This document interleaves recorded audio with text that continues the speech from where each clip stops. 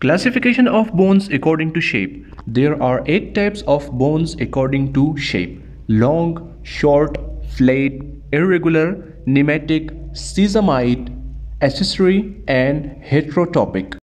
The long bone. Each long bone has an elongated diaphysis and 2 ends called the epiphysis. They also have a medullary cavity. Long bone has further 3 types. The typical long bone having 2 epiphyses and 1 diaphysis. For example, the humerus bone. Number 2. The miniature long bones has 1 epiphysis and 1 diaphysis. For example, metacarpal bones.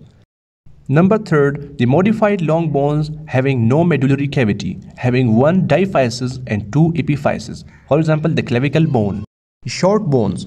The short bones are exactly like the long bones, but their diaphysis is very short as compared to the long bones. They mostly have a cuboid shape.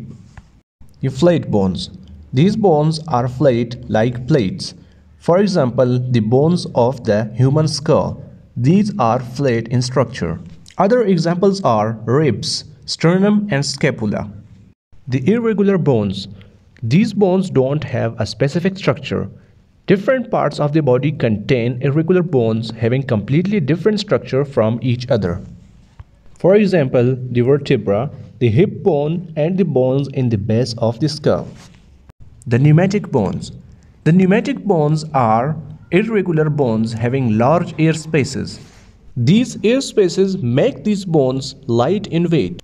For example, the bones of maxilla, sphenoid, ethmoid, etc. Mostly these are present in the human skull. The sesamide bones. These are bony nodules found embedded in the tendons or joint capsules. They have no periosteum.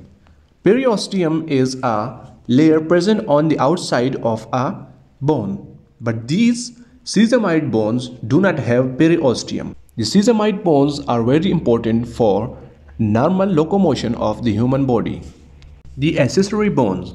The accessory bones are also called supernumerary bones, which means they are present in an extra quantity in human body. These bones are always not present. They may occur as ununited epiphyses developed from extra centers of ossification. For example, in the human skull, there is a typical bone which is called the Wormian bone. These bones are not always present in every individual.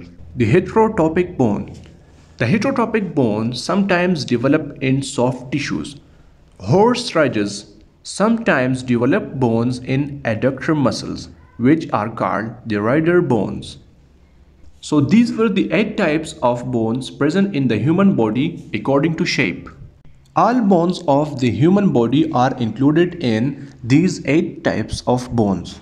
These bones are adapted in their shape according to their function. For example, the long and short bones are important for normal locomotion of the human body.